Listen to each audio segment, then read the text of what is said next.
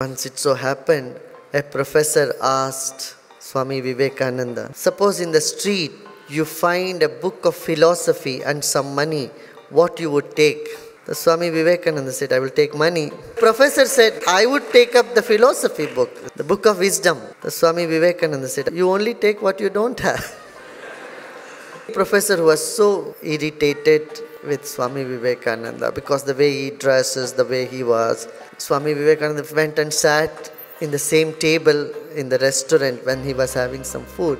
Then the professor said to him, look, a pig and a bird cannot sit on the same place and have food. Then Swami Vivekananda said, yes, I can fly away anytime.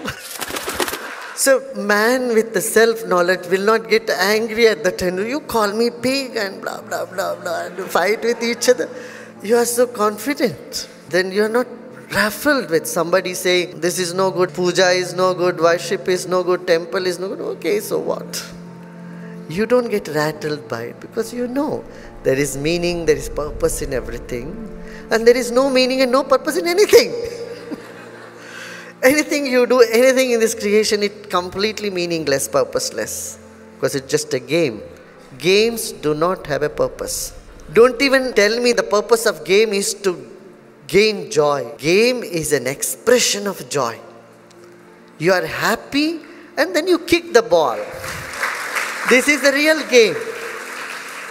And if you are waiting for the goal to happen and then find the joy, you are not playing a game. Since you make the ball enter into the net, you are not enjoying. You are not expressing life. Do you see what I am saying? If you are happy, you kick the ball and it goes to the goal, then the whole process is an expression of joy. Whole universe is considered a play of consciousness. Because it's just playing. It's just kicking the ball from this corner to that corner. And stopping it there and kicking it back this side. It's a soccer game.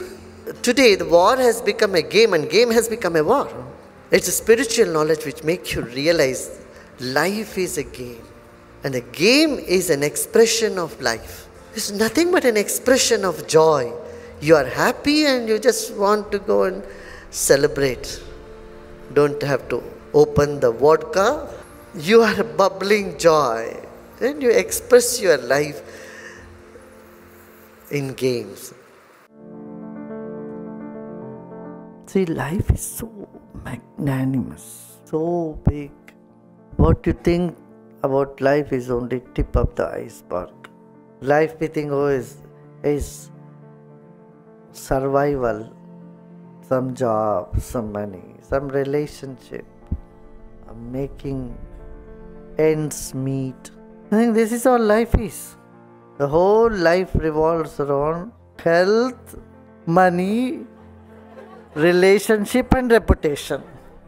And going round and round and trying to catch one, then the other, then the other, then the other. One becomes so miserable. And when you are miserable, you lose all the four.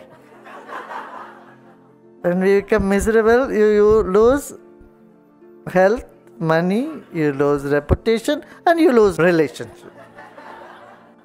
This is what people consider as life.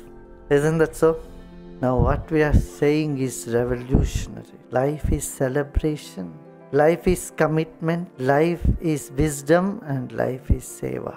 Now my dear, you have such short period on this planet. Why you make so many people miserable around you?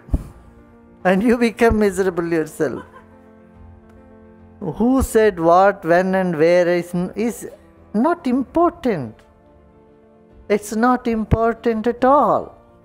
So when life revolves around commitment, caring, service, celebration and acquiring wisdom, creating celebration around, uplifting human spirit, pumping enthusiasm in others and oneself, being committed to doing good.